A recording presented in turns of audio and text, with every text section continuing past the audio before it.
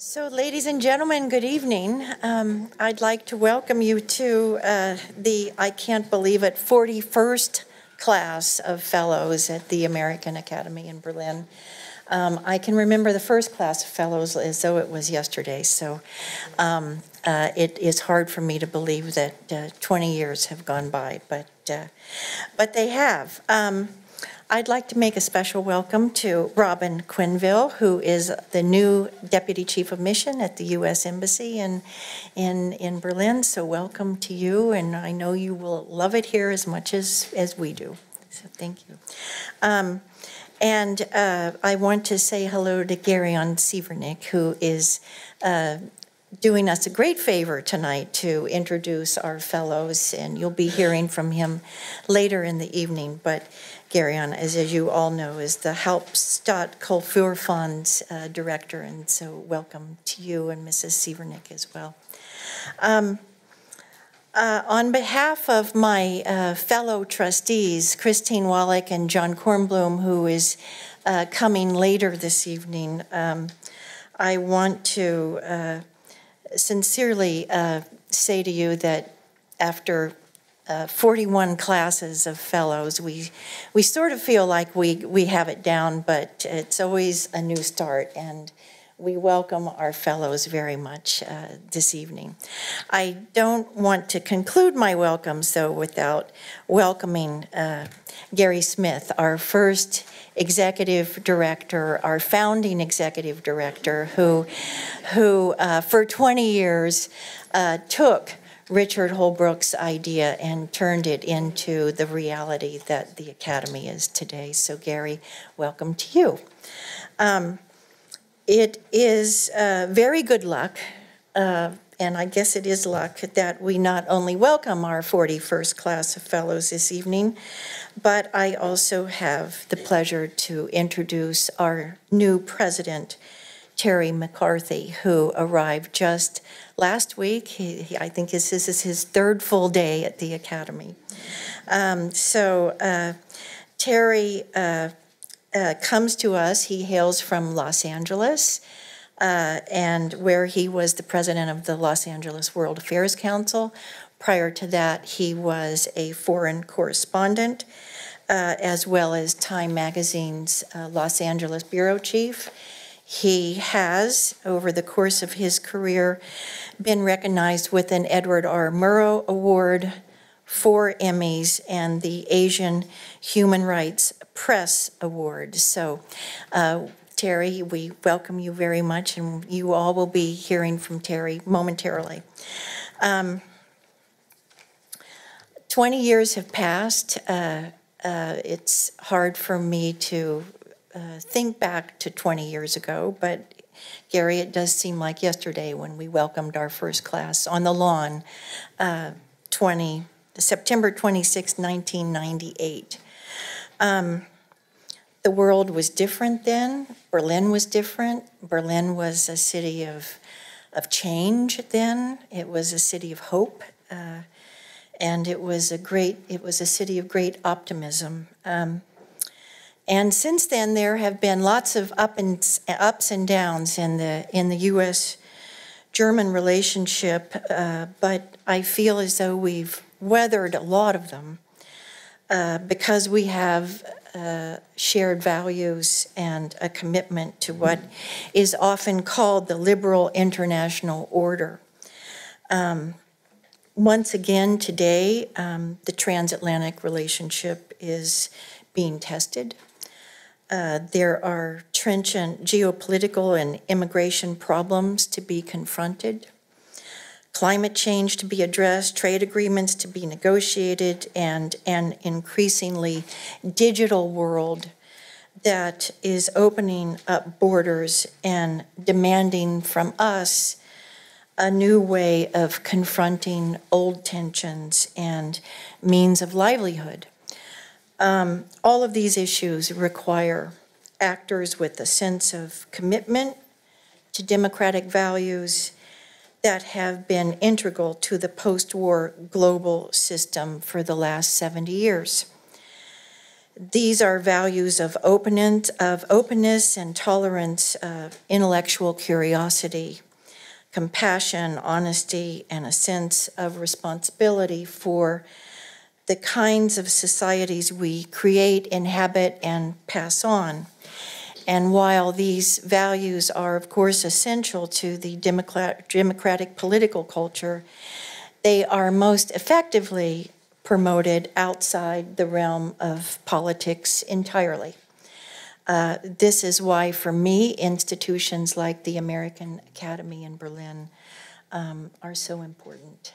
Brokering transatlantic relationships by creating a space for the personal relationship is what will hopefully sustain these institutions and friendships.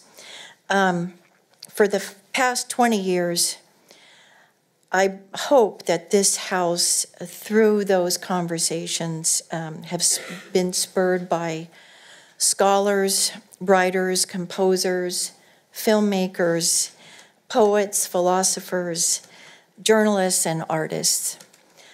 We have done so in the hopes that the personal and intellectual bonds forged outside of politics will, over time and more permanently, ultimately affect the tenor of our discourse. Right now, this kind of slow diplomacy is something that I think is actually more important than the political diplomacy that is going on. Sorry, Robin. For those of you who knew Richard Holbrooke, you know that this is the vision that he had for this institution. I believe that he would be proud of what it is today. I know he would be proud of the fellows that you will meet later this evening. And so with that bit of nostalgia and looking back, I would like to look forward now and have you meet our new president, Terry McCarthy.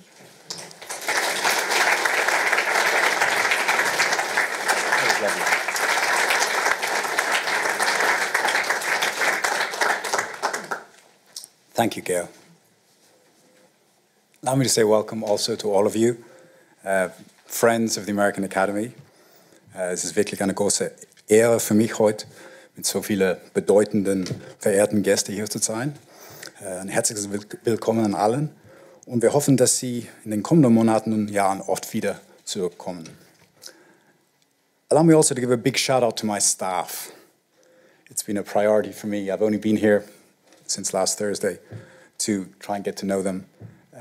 But I can already tell that this is the most extraordinary group of people. Any of you who've come here before know how well the staff run the events here, keep the villa going, look after the fellows. I'm very much looking forward to working with them, and I think we're very lucky to have them. I know it's been somewhat challenging recently, but I'm looking forward to working with them closely in the future. And I'm also delighted that my legendary predecessor, Gary Smith, is here tonight. Thank you so much for coming, Gary. One word here on my love for Germany, which started early and for a particular reason, which is important. I came here first when I was 14 years old to spend a spring and a summer semester in a Benedictine monastery school near Kitzingen, which is called Münster-Schwarzach. It's quite a well-known monastery. They even have their own recording label for their Gregorian chants, which were beautiful. But for me, as a 14-year-old coming from Ireland, where I grew up, it was a place where I learned that you could have mint-flavored tea and not just mint-flavored chewing gum, which is what I was used to. I also discovered that you could have sausages for lunch and for dinner, and not just for breakfast, which was also what I was used to. And I learned that there were many different ways of doing and thinking about things that were not wrong, they were just simply different. I think this is an enormously valuable lesson for a young person to have. If one delays foreign travel until one's in one's 40s, everything you see that is different is somehow wrong. That's not the way we do it at home, and you tend to have prejudices. If you travel abroad when you're young, you go with an open mind, and that leaves you, I think, in a much better position to come to terms with the world. And of course, my career then ended up bringing me to many different cultures, and I believe it helped me to be open-minded, and that's where I learned. I learned it first here in Germany, so that's one of my fondest memories of my first exposure to Germany. I should say I also developed a lifelong devotion of bratwurst. As you know, bratwurst. As you know, I come here from Los Angeles, and I'm delighted to see that we have the same blue skies and sunny weather that we enjoy in Southern California. And I've assured my wife and children this weather continues throughout the year. My wife, Jennifer, who's from Texas, and we have 4 children, Christopher, who's 13, Isabel, who turned 12 yesterday. I'm sad that I missed her birthday. Caroline, who's 11, and Eloise, who is 9. They will be finishing the school year in the United States because the turnover was just too quick. And then they will move to Berlin next summer, and we'll find schools for them here. So we're looking forward to having them come. And also coming with them will be our 2 German shepherds, who regard this as a repatriation. Meanwhile, I will be working hard to get to know all of you and all the friends of the Academy to further elevate the role of this wonderful institution, which Gary did so much to get underway, and to help in any way I can our wonderful group of fellows, whom you'll be hearing from shortly, introduced by Professor Gereon Sievernich. After the fellows have all spoken, I will come back to talk just a little bit more about Socrates and his habit of tweeting, which I'm sure you don't know much about, but I can reveal something. Let me turn now to Professor Sievernich. One of the most visible figures in Berlin's cultural life, Professor Sievernich curated key shows for the Berliner Festspiele beginning in the 1970s, and he became director of the Martin-Gropius-Bau in 2001. For the next 17 years, he transformed it into a national and international venue for modern and contemporary art and architecture, and he put up some 190 exhibitions. That's extraordinary. From Frida Kahlo and Rebecca Horn to Ai Weiwei, and art from Africa, Asia, and South America. In fact, over dinner, we were talking about his 80 trips you've made to Japan in that time, and the equivalent number to China, quite extraordinary. We actually share great interest in Japan and China, and look out for some Asian programming in the American Academy in the years to come, because that's an area I think is very important for us to look at. Anyway, Professor Sievernich will be in discussion with Ai Weiwei here, renewing that connection on November 26th. So please put that in your calendars. I can assure you that will be a very interesting conversation. This year, Professor Sievernich became the curator for the Hauptstadtkulturfonds, where his expertise is well-resourced in evaluating and supporting contemporary cultural and artistic projects in Berlin and strengthening interregional, international cultural dialogue with Berlin. A wonderful job to do too. Ladies and gentlemen, please join me in welcoming Professor Sievernich.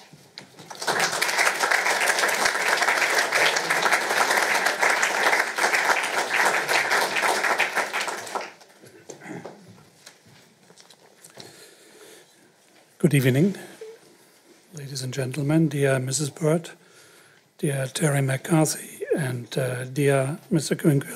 Quinkville. Sorry, my voice is a little bit rusty. And of course, hello, Gary. I also remember what happened 21 years ago. I think I participated in the first presentation of the scholars in, when was it, 1998? Wow. Thank you, Gary, for coming tonight.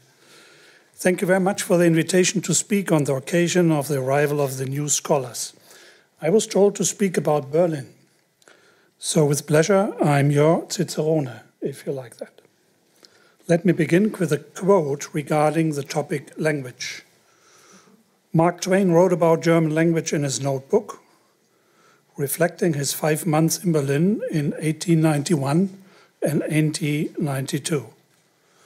Berlin is a wonderful city for that sort of opportunity. They teach everything here. I don't believe there's anything in the whole earth that you can't learn in Berlin except the German language. It is a desperate language. They think it is a language of concentration. They hitch a catalog train of words together and vestibule it. And because there isn't a break in it from one end to the other, those who learn German know that problem very well. They think that is a concentration, and they call it so. I wrote a chapter on this language 13 years ago and tried my level best to improve it and simplify it for these people. And this is the result. It merely concentrates the alphabet with a shovel. It hurts me to know that that chapter is not in any of the textbooks, and they don't use it in universities. If I could get an imperial decree, it would help the reform along. Maybe remember that Mark Twain had a dinner with the emperor at that time. Quote, ending. You might think about what is the best way to learn German. Unfortunately, I don't know. And probably this chapter was never written by Mark Twain, as far as I can know him. Let me go to the next point. Who am I? Actually, I'm the curator of a fund called Hauptstadtkulturfonds. Mark Twain would have liked the word. I translate it for you as Capital Cultural Fund. The money, 50 million each year, comes from the federal government and is meant to support cultural projects in Berlin. Not about Berlin, but in Berlin. A jury of 7 meets twice a year to find out of approximately 500 to 600 applications which of the artistic projects should be recommended for support. It is one of the nicest jobs I ever had because you do not have to find the money, it's already there. Before nominated curator, I was, as Ter mentioned already, 17 years director of the Martin-Gropius-Bau, named after the architect Martin Gropius, who was a great uncle of the more famous Walter Gropius. I was responsible to develop and present exhibitions, about 200 exhibitions we did show in this time. We had no collection. My first project was dedicated to Crystal, one of the many more American artists whose work we presented, like Lee Miller, Kappa, Avedon, Cindy Sherman, and others, followed. The Gropius-Bau today is one of the exhibition sites I recommend to visit. In the first half of my career as a cultural manager, I organized festivals and could invite hundreds of artists from Africa, from South America, from North America, from Asia, Japan, China, Korea, Indonesia. I traveled to Beijing and Cairo, to Mexico and Rio de Janeiro, to Tokyo and Bali, to Nairobi and Mexico. And I traveled probably more miles than our foreign ministers altogether. Having studied at the Freie University, which was founded with the money of the Ford Foundation, as you know, my career was not an academic one, but for many years I did teach at the Goethe University of Frankfurt as honorar professor. Honorar means you don't get anything, and gave lectures at my old alma mater in Berlin. Also, I can report to have met at least 5 presidents of the United States, Kennedy and Johnson in Cologne, Clinton, Bush, and Obama in Berlin. And if I would have talked to them, it would be a secret. Now I would like to say a word about nature. Please take a look. Sorry, I thought it's open. Out of these windows, but you use your imagination. What you see is not a lake, but a river, the Havel. If you like to rent a sailing boat, if you go to the left, you reach Hamburg and possibly America, and to the right, you could reach Sweden. If you go by boat to Sweden, I recommend to arrange a stopover at the city center of Berlin near Pergamon Altar. You know the Hohenzollern castles, which you probably will all visit. They're all built along these waterways. So it's a very interesting study possible about communication in old times. Berlin has so many lakes and rivers within the borders of the city that I have difficulties to mention them all. Of the 350 square miles, Berlin covers nearly 1/3, is covered by forests and lakes and rivers. You might even not be able to see the forest for the trees. Unfortunately, you have come in autumn, but maybe in this winter, if you're lucky, you can ice skating on some of the lakes. But regarding nature, this story scientifically might be more interesting. Hunting neutrinos. In Zeuthen, you find an institute called DESY, German Electron Synchrotron. You can go there by S-Bahn. They search together with the University of Wisconsin for rare neutrinos. I say rare neutrinos because neutrinos are everywhere, but not this one they search for. Using an internationally organized astronomical tracknet, scientists have for the first time located a source of high-energy cosmic neutrinos, ghostly elementary particles that travel billions of light years through the universe. Billions of light years. Flying unaffected through stars, planets, entire galaxies, and here in the room also. The joint observation campaign was triggered by a single neutrino that had been recorded by the IceCube neutrino telescope at the South Pole on September 2017. Telescopes on Earth and in space were able to determine that the exotic particle had originated in a galaxy nearly 4 billion light years away, in the constellation of Orion, where a gigantic black hole serves as a natural particle accelerator. Cosmic neutrinos are messengers from the high-energy universe. Demonstrating the presence of neutrinos is extremely complicated. However, because most of the ghostly particles travel right through the entire Earth without leaving a trace, only on very rare occasions does a neutrino interact with its surroundings. It therefore takes huge detectors in order to capture at least a few of these rare reactions. For the IceCube detector, an international consortium of scientists headed by the University of Wisconsin in Madison drilled 86 holes into the Antarctic ice, each 2,500 meters deep. 86 holes. Into these holes they lowered 5,106 light sensors spread out over a total volume of 1 cubic kilometer. The sensors register the tiny flashes of light that are produced during the rare neutrino interactions in the transparent ice. Quote ending. It is one of the most exciting international scientific projects going on, and you can participate in a way here in Berlin. A great story, some Nobel Prizes are waving. Now let me speak about science and education. Here's some more statistic data. 3.4 million inhabitants in Berlin, about 100 religions, about 200 nationalities, and probably 200 or more languages are spoken in Berlin. We have 4 universities. The Humboldt University is the oldest, founded in 1810, and the Freie University, the youngest, founded in 1948, at the beginning of the Cold War. And we have 35 colleges of higher education and altogether 180,000 students. Also 5 of the Max Planck Institutes, the Wissenschaftskolleg, the Wissenschaftszentrum, and so on. 84 public libraries we register in Berlin. Important for you are the University Library of the Free University, partly built by Sir Norman Foster, the recently opened library of the Humboldt Universität, and the fantastic State Library built by Hans Scherun near the Philharmonie.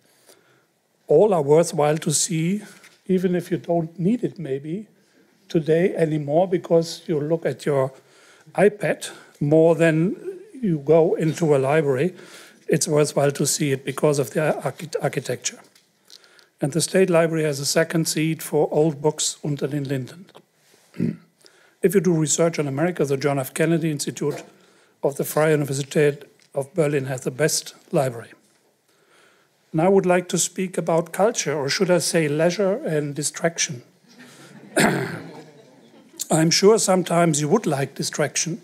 I don't know how the rules here are, how strict, but take your time, take your leisure time. Berlin has offered so much. Theater, 56 theaters are waiting for you. So easily you can study neutrinos the one day and Beckett on the next day. Museums, around 160 museums are waiting for you, of which maybe 20 are first class.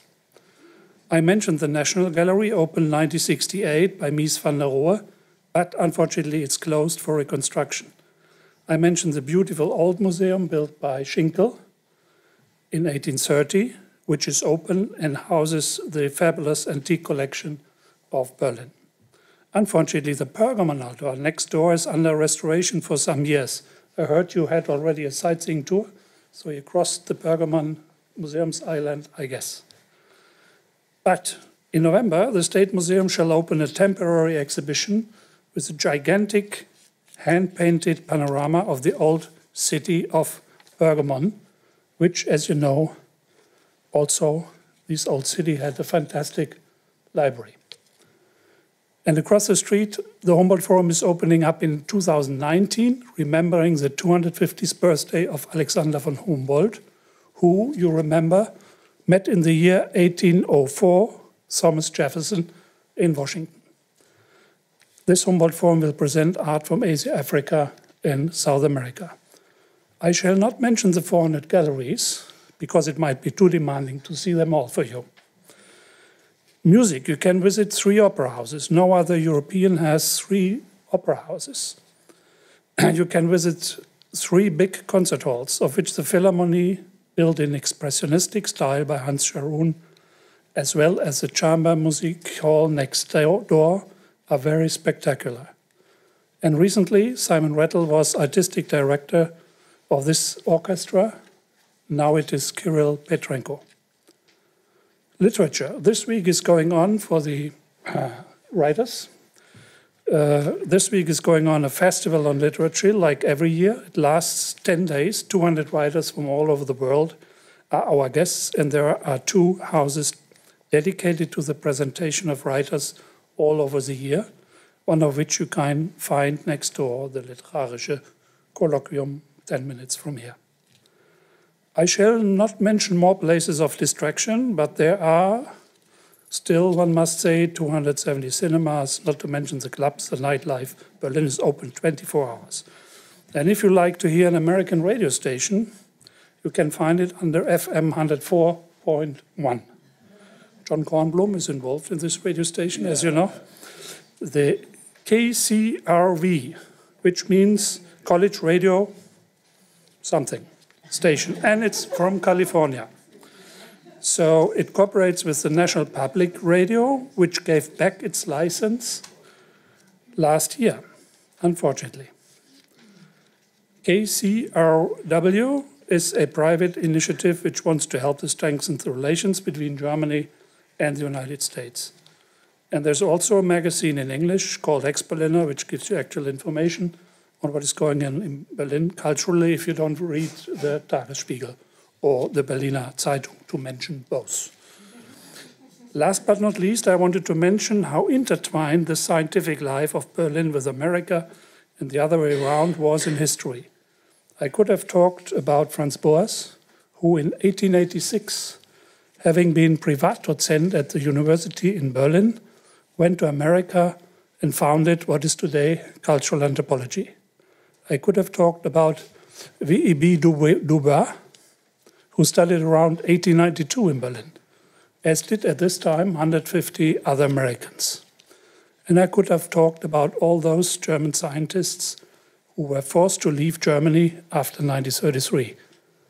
Pas pro toto, I mention Reinhard Bendix, who was born in Berlin and who was a refugee and became an influential American sociologist. I could have talked about the refugee Albert Einstein, and I could have, if you have time, please try to see the Einstein Tower in Potsdam, which was built in the 1920s by the famous architect Erich Mendelssohn, and which was built to do research on the redshift of light. We all know what this is, but it's one of the most important questions in natural sciences. Also, it would be interesting to speak about all those Americans who became influential in scientific life in Berlin. I started research online in the library of my old university, and I did find 190,000 entries. For the time being, I gave up and think I should apply for scholarship to be able to give a better report next time. However, I wish you a nice time in Berlin, full of research and distraction. Now the fellows shall present their work, starting with Alexander Galloway. Welcome, and whom I beg now to take the stage. Thank you for your attention.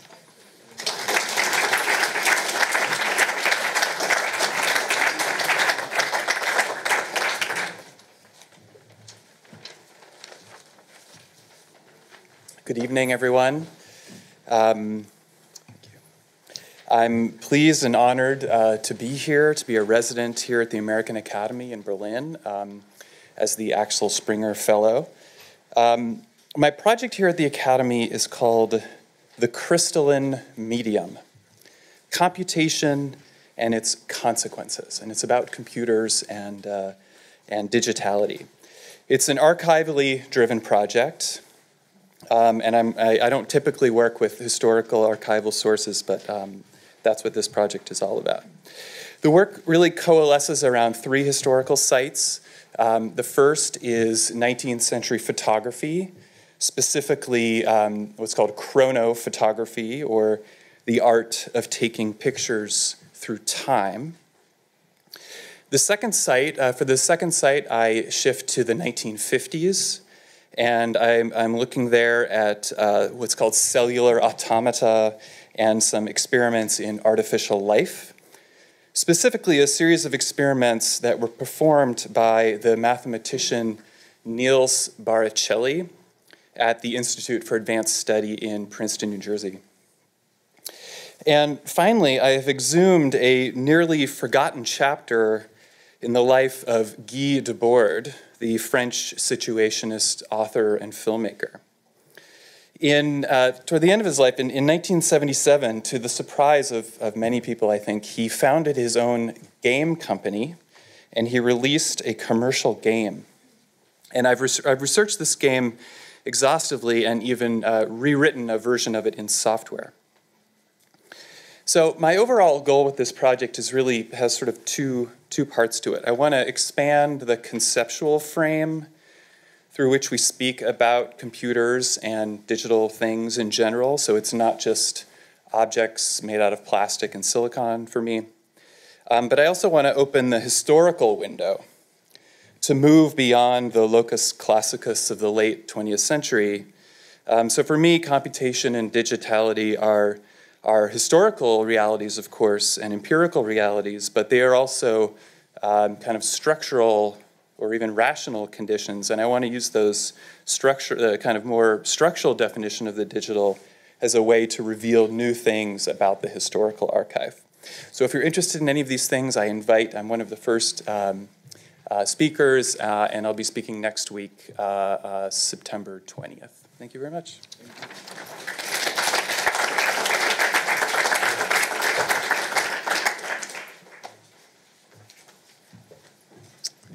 Hey, so good evening, everyone. My name is Priscilla Lane, and I'm the Anna Maria Kellen Fellow here at the Academy.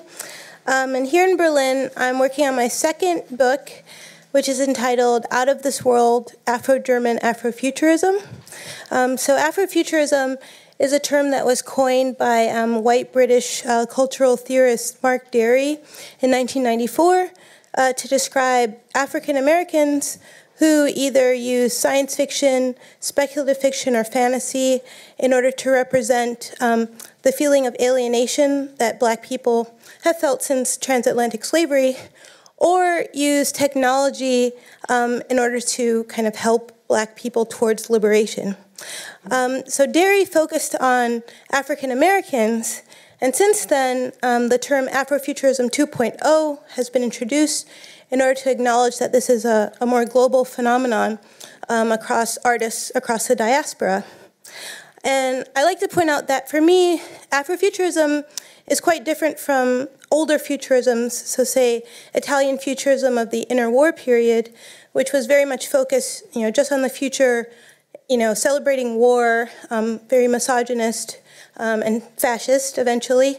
In contrast, Afrofuturism is both about the future and the past. So part of it is about either recovering or kind of reimagining African futures to kind of contradict negative understandings of Africa not being able to contribute to human civilization, so kind of negating Hegel's claim that Africans are outside of history. But I would also say that Afrofuturism is also different than, say, accelerationism, which is a more current form of futurism, which would argue that we go towards alienation, kind of this idea that we can reach a utopian future if we let capitalism spin itself out. So in contrast, I would say that Afrofuturists would say that Black people already are at the end of alienation, having been historically excluded from the category of the human as it's been defined in Western society. So For me, Afrofuturism is also non-hierarchical. So it's not about inverting power dynamics. It's not about putting Black life at the top of the chain of being, but more so about a kind of a post-humanist acknowledgement of the value of lives, not just human lives, but non-human animals, more trying to get in balance with the universe. So by focusing on Afro-German Afrofuturism, I also recognize a shift within Black German history or Black German cultural production. So a lot of the Black German writing since the 1980s has been autobiographical or realist, so dealing with the experience of Black people in Germany. So for me, this project is interesting because I'm looking at several authors who are using fantasy, but still dealing with questions of what is German national identity, so deconstructing that, critiquing whiteness, decentering the kind of white German male subject, and addressing German colonialism, but doing all this through fantasy and kind of toying with science fiction. And for me, being in Berlin is really perfect for this project because several of the authors that I'm working on, whose texts I'm working on, live and work in Berlin.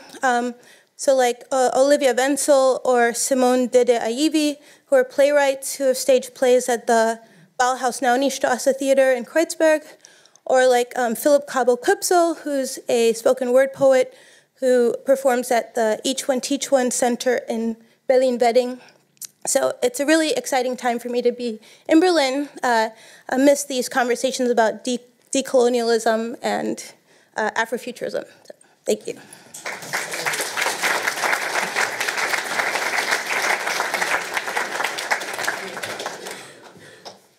Good evening, ladies and gentlemen. My name is Gyula Gazdag. I'm a filmmaker, screenwriter, and a teacher, originally coming from Budapest, Hungary. I was born and raised there and started my career there. My career was, as a filmmaker, mostly full of absurdity since it all happened during communist times. And it was a constant fight with censorship because I was determined to tell stories about the human condition and about the lack of basic human rights during communism. So at some point I had 9 films banned, and then I moved to theater, where I learned a lot about working with actors. And later, at the end of the 80s, right before communism collapsed, I ended up in Los Angeles and started to teach. Started to teach directing, storytelling, writing scripts. And I was thinking at that time that actually teaching is more important for me than making movies. Briefly after that, I got also involved in the work of the Sundance Institute.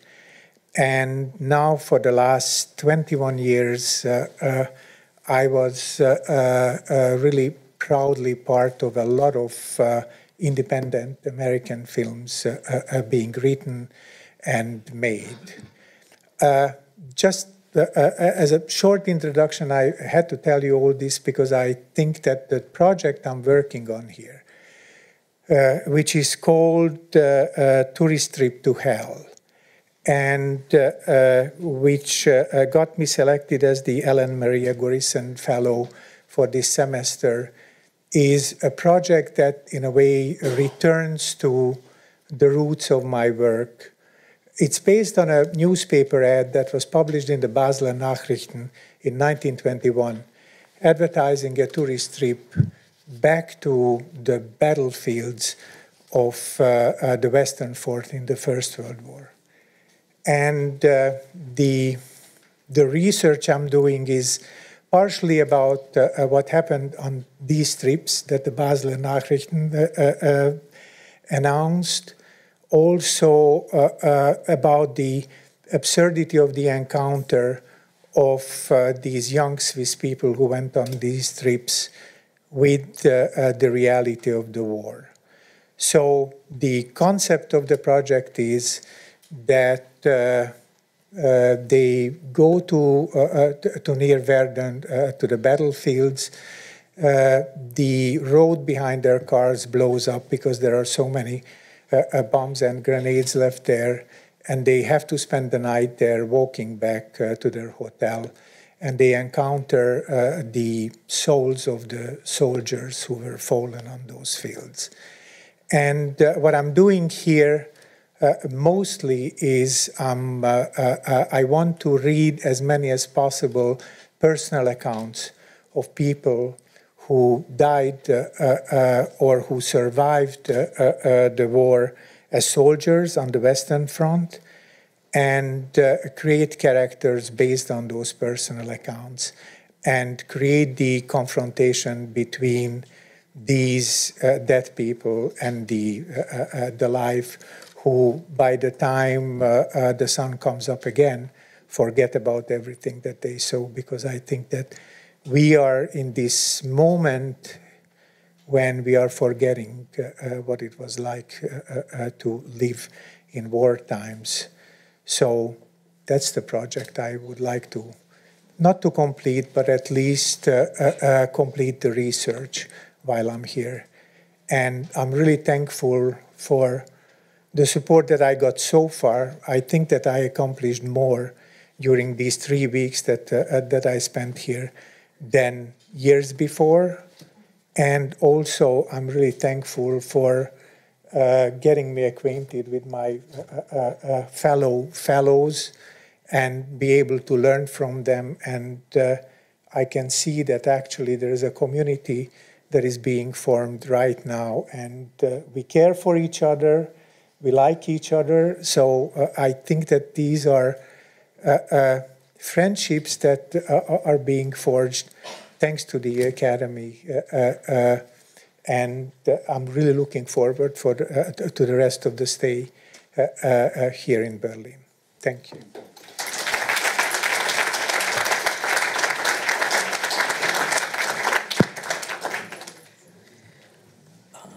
Good evening. I am P. Carl, and I have the honor of being the Holtzbrinck Fellow here. My wife has made me promise not to riff, so I'm going to stick to my script here. And I want to say a special thank you to Lynette, who is here with me, and also my heartfelt thanks to the American Academy. This fellowship in only a few weeks has given me more support, more time, and more space than any artist could ever hope for. It's impossible, really, to express the impact of a gift like this. Also, thank you to my cohort of fellows for your brilliance and your excellent capacity for stimulating, and thank God never boring, dinner conversation. Because we've had more dinners together than I've ever had with any other group of people. I am working on my memoir, Becoming a White Man. It is a 50-year journey from living as a girl and then a queer white woman to becoming a white man. If you are following along in the world of American politics and sexual harassment scandals, you might wonder about my timing for this journey. But as a theater maker and scholar in cultural studies, I have spent a lifetime thinking about how to tell good stories, how to tell stories that transform our understanding of otherness, discrimination, the injustices that come with trying to make a life and to define a self. To be here in Berlin is particularly meaningful, where the stories and scholarship of Brecht, Benjamin, Arendt have formed so much of my understanding of the relationship between art and politics. This book is the evolution of an artistic career and also a life lived. I will share with you just the opening paragraph of the book's introduction, which describes my project well. It starts, March 16, 2017, the Chandler Hotel in Midtown Manhattan, 7 months on testosterone. I have been living as a white Midwestern girl, woman for 50 years and 10 months. On this weekend in March, I cross a line. It comes unexpectedly on this particular day, but I've been thinking and expecting it for as long as I can remember. I check into the hotel about 6 p.m. Good evening, sir. How are you? This isn't my first sir. They have come and gone my entire life, and more often in recent weeks. But it's the start of something that from this sir forward will be my new life. On March 16th of 2017, at the Chandler Hotel, I become a white man. I cross a line, and I join a club that will define my reality from now on. This book explores family origins, Westerns.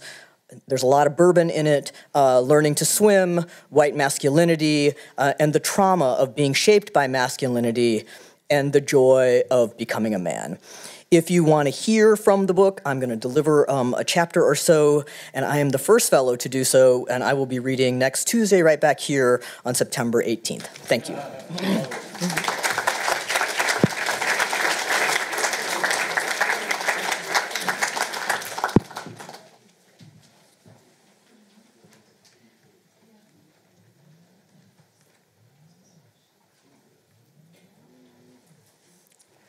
Hi, I'm Karina Johnson, and I'm delighted to be the Nina Maria Gorison Fellow in History for the fall of 2018.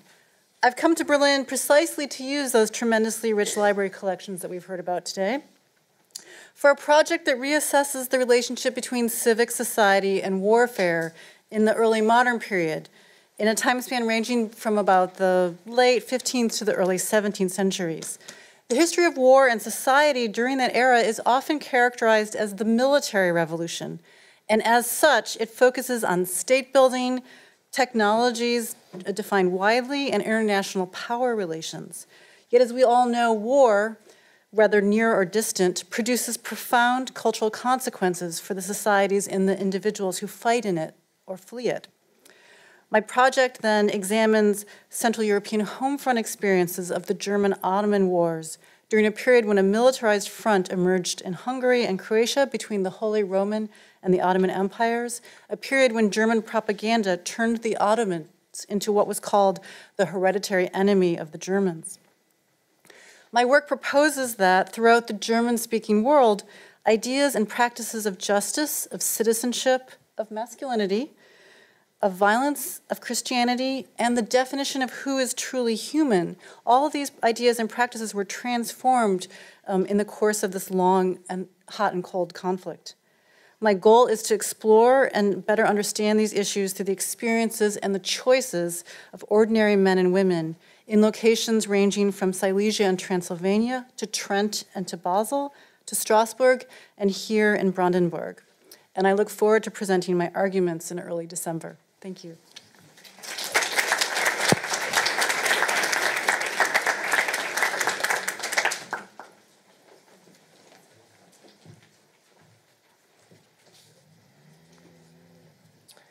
Hi, everyone. I'm Tung Hui Hu, and I'm the Dirk Epen Fellow this fall at the American Academy. I just thought I would say thank you so much to the Academy, especially to the staff. I've never felt so well cared for and rooted on, really, every time I walk through those doors. So, I teach creative writing and digital media at the University of Michigan. As an academic, I'm part of a generation of scholars that critically study the relationship between technology and society. I think we're interested in bringing to public attention the ways that invisible or seemingly neutral design decisions in our digital environment can reproduce and exacerbate societal inequalities, negatively impact labor conditions or the environment, or even buttress a state's policing apparatus. We go about our work in different ways, of course, and the way that I think I go about it, it often starts with examining digital media's historical origins to better describe latent structures of economic and political power that profoundly shape it.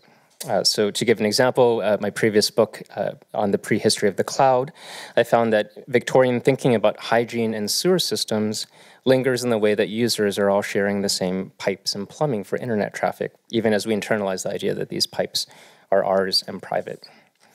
Where our data goes and who is at the other end of these pipes has certainly been in the news recently. And one of my more unexpected conclusions from that last study is that fighting back against digital platforms is often counterproductive. That, to offer one example of movements to watch the watchers, to counter-surveil the surveillors, can sometimes reinforce the paranoid mentality that makes security states thrive. Worse, framing critique in terms of fighting back or speaking up can be dangerous, because deciding what is political or qualifies as resistance is always a loaded question that intersects with questions of gender and race. So who gets to take a stand in the street and who's left behind doing childcare? Is speaking up always more political than listening? So as a result, my next book project takes a step back. It's about what happens when digital capitalism co-opts traditional measures of political action, and political speech becomes another form of feedback for tuning marketing algorithms. The result is what I call lethargy, the feeling of being caught within digital systems that purport to offer users unprecedented freedom, participation, and empowerment when often not offering any real choice at all. Lethargy is, in short, the feeling of having bad options. One is both unable to act and is also discouraged from acting, a stalemate which looks outwardly like passivity or reticence or laziness or disengagement or lassitude. My book explores lethargy by investigating a set of artworks that seem to embody this ambivalence, whether a device that aims to get its users to become more sedentary rather than more active, or a performance that critics dismiss because it moves too slowly to look like a performance. Such forms of lethargic art can open up new sets of directions for critique that we typically overlook because we have ingrained expectations about what critique and political engagement looks like. In a digital age that one writer termed a post-couch potato moment, because we're all impelled to interact and be engaged all the time, I'm interested in what happens if that much maligned couch potato gets the last laugh. If you're interested in knowing more, my talk is on November 8th. Thank you.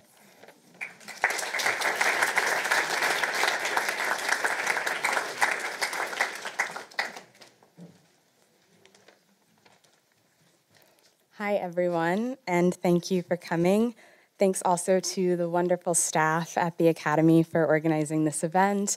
And I also want to echo my fellow fellows in saying that it's been a really wonderful time being here and getting to know all of you. My name is Ya Jessie, and I am the Mary Ellen von der Heyden Fellow in Fiction this fall at the American Academy. Much of my fiction is concerned with race and migration, and the ways in which where we are from informs who we are. This is a personal interest of mine. I was born in Ghana, but immigrated to America at age 2. My family then proceeded to move 4 more times over the course of my first 10 years of life, from Ohio to Illinois to Tennessee, ultimately ending up in Alabama. I often say that I don't think I would have written my first novel, Homegoing, if I hadn't grown up in Alabama, a state where my identity, both as a Ghanaian and as a Black American, was forged and keenly felt. Homegoing is a novel that follows the family lineage of 2 half-sisters born in the Gold Coast in the 18th century. Afia, the first half-sister, is the wife of the British governor of the Cape Coast Castle, which is a slave fort that still stands in what we now refer to as Ghana. Essie, the second sister, is kept in that very castle as a slave before being sent to America. The novel then follows down the line, descendant after descendant, as the characters move within the Gold Coast and all across America, dealing with the political forces, not just of their particular moments in history, but of the countries, states, and cities that become their homes. In addition to race and place, I'm also deeply interested in how trauma shapes families. In Homegoing, this trauma was that of the kind of macro-aggressive, overt forces, such as slavery, colonialism, Jim Crow, war.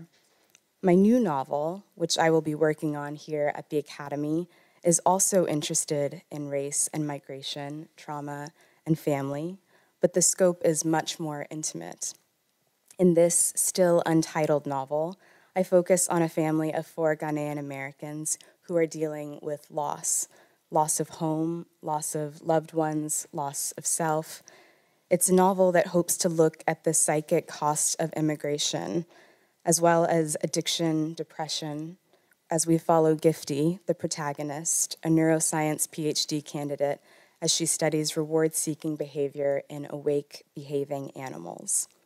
I am delighted to be here at the American Academy in Berlin and deeply honored and grateful to have been given this space and time to work on this new novel. If you'd like to hear more about it and hear a selection from it, I'll be reading in that room there on Thursday, September 27th. Thank you.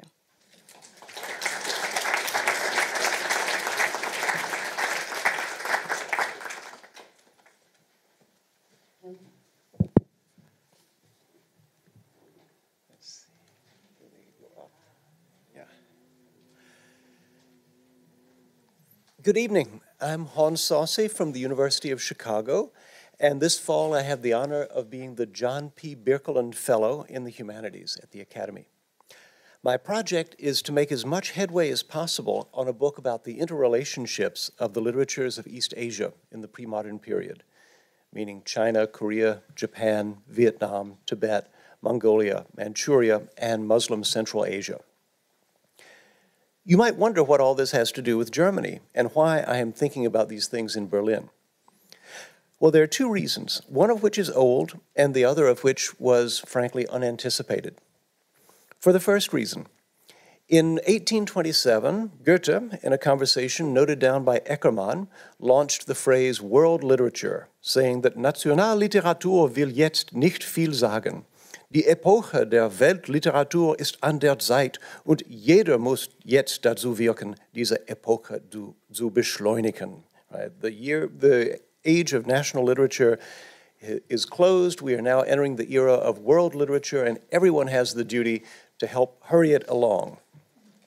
Marx and Engels, 20 years later, in the Communist Manifesto, seized upon this phrase to capture the essence of an era in which, as they saw it, all national and cultural boundaries were being dissolved by the power of the capitalist market.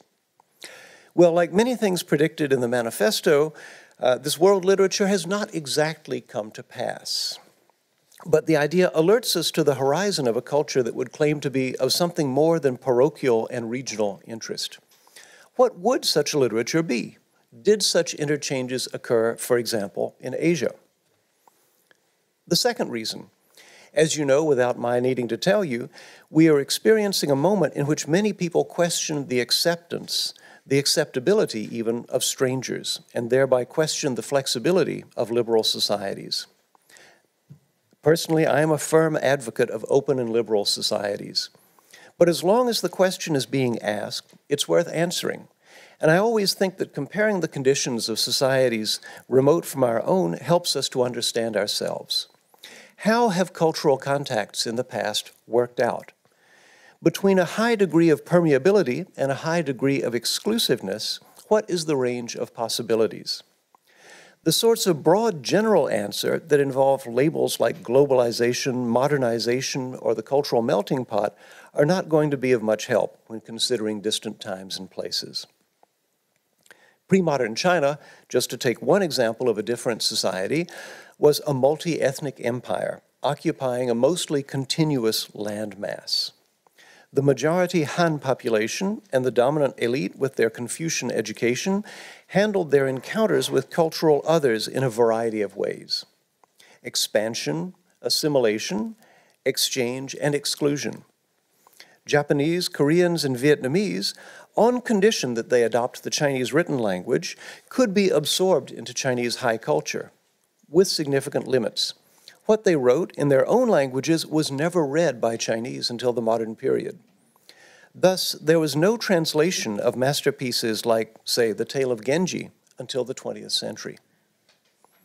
For cultures that did not adopt Chinese written characters, the barriers were even steeper. Tibetans, Mongolians, Manchus, and Uyghurs participated but little in the Chinese cultural conversation. This is strange because, as you know, China was often ruled by foreign dynasties. But the difference of writing systems seems to have been one conclusive factor. Most notably, no influence of Tibetan or Mongolian epic literature can be discerned in Chinese literature. It so happens that of my last two books, one was about epic and the other was about the history of translation into Chinese. Thus, my Berlin project combines these foci of interest in offering a picture of the flows and blockages of literary traditions across Asia. I think of the project as a nautical chart, a map that doesn't simply record static landmarks, but must also alert sailors to currents, tides, and sandbars not visible on the surface. And so to sit by the Wannsee, watching the white sails go back and forth on the lake, is a highly appropriate side activity to accompany it. I'll be speaking in December, by which time I hope to have some real results to show you. Thank you very much.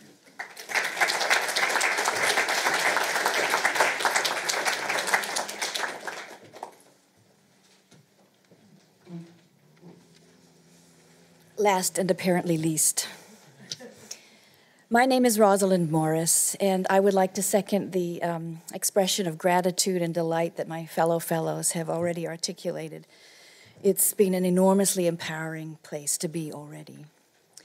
I am professor of anthropology in the Department of Anthropology at Columbia University, where we still have a portrait and a bust of Franz Boas gathering a little dust in the lounge. I'm also honored to be the inaugural Andrew Double Mellon Fellow in the Humanities here at the American Academy in Berlin. Now, you may be wondering how a social scientist comes to be a fellow in the humanities. And in fact, my work draws on many disciplines, not only anthropology, but history, art and art history, comparative literary study, film and media studies, gender and sexuality studies. I'm here to complete, or at least to move towards the completion of a book entitled Unstable Ground, about the lives, deaths, and afterlives of gold in southern Africa. I'm also working on a film entitled We Are Zama Zama, and I should probably explain that phrase. Zama Zama is the name given to informal migrant miners who scavenge for gold in the ruins of formerly industrial mines. Zama means to try in isiZulu. Zama Zama means to keep on trying. It also means to gamble. And the people of whom I write are gamblers indeed.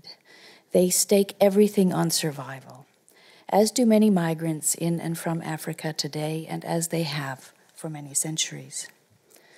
When I first started research in the area, a little more than 20 years ago, I was interested in the question of accident. Accident as a horizon, a lived experience, and accident as a concept metaphor for historical predicament. The sensation that one is born unjustly or without motive in a particular time and place and is subject to the vagaries of history as a result. As time went by, other questions emerged to displace or supplement the ones with which I began, as happens over the course of 2 decades. I found myself learning about how people try to survive the ravages of epidemic in what was the epicenter of the HIV/AIDS epidemic in southern Africa. How they engage the task of democratization in the absence of economic surety. And what happens when an industry that was once the center of a global economy comes to a close, as it is in South Africa.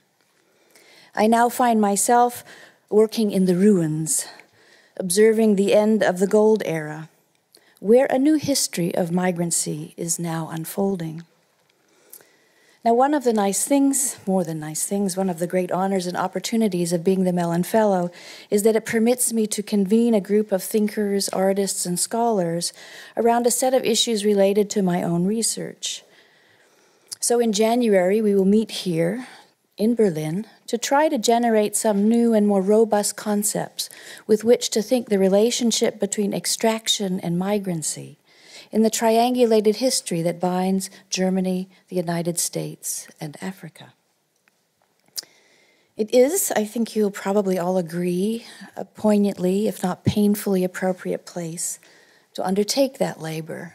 For it was here in 1884 and 1885 that the European powers, with delegations from the United States, divided Africa among themselves, inaugurating a long, unfolding crisis that is not so much the crisis of and for Europe, as it is a crisis born of the fact that Europe came to depend on the division of and from Africa.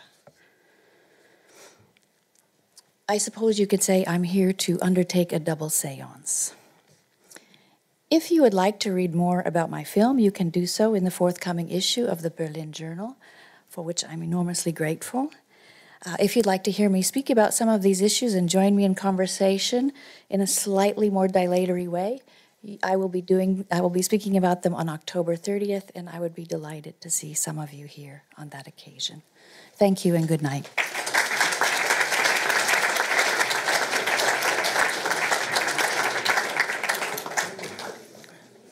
It's me again, but it's not me in the sense that I have to present for our one final fellow who isn't here tonight, and that is the fall 2018 Bosch Fellow in Public Policy, Joshua Jaffa, who's the Moscow correspondent for The New Yorker. He's currently on assignment riding Siberian tigers bareback with President Putin somewhere east of Khabarovsk, but I'm assured that he's going to survive that, and he will be here to join us on the 19th this month.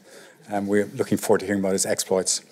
Some of you might have read his recent piece in The New Yorker about Bill Browder, the investor who's had some rather serious problems with President Putin, not to do with tigers, but to do with a lawyer who was killed in jail and a bunch of money that was stolen.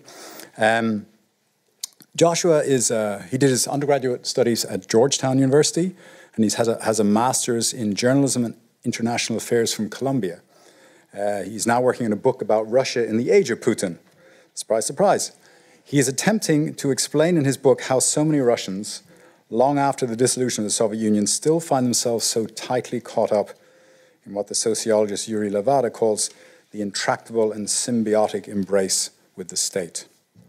His book will paint portraits of individuals living and working in today's Russia, some of them finding great success and power, others facing frustration and failure.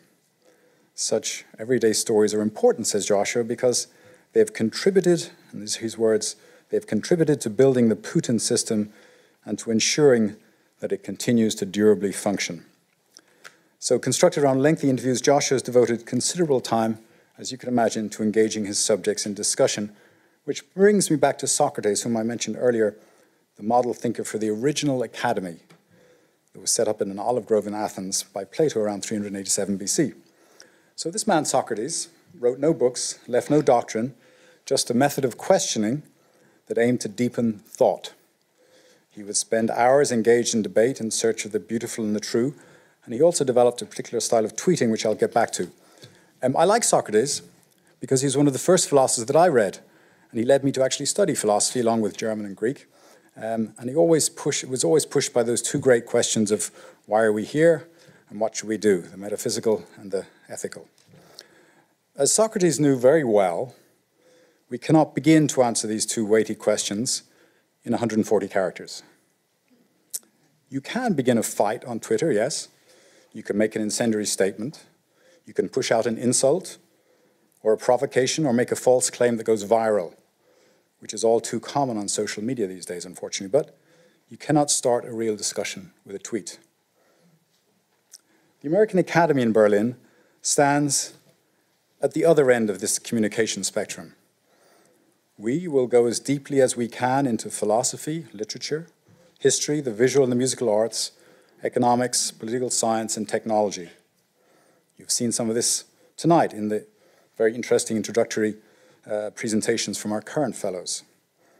We make no apology for promoting rational discussions, and even for provoking debate, although it should always be civil, over some of the most vexing issues facing Americans and Germans today, and by extension, facing the world.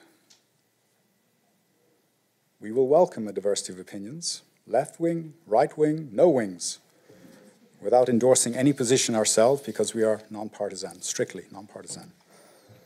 We also see our mission as international in scope. You cannot live in America or Germany today without paying attention to what is going on in China or in Russia or in the Middle East or elsewhere. You can try to turn your back on the world, but I will promise you the world will not turn its back on you. We will be particularly looking at Asia and China in particular as it becomes increasingly important for both Germany and the United States. As I've mentioned before, I grew up in Ireland, but I've lived in the United States on and off for the past 30 years. And I would suggest that the world has always been worse off every time the United States has looked inwards and it turned its back on its neighbors. The US, I think, has a tremendous role to play in the world.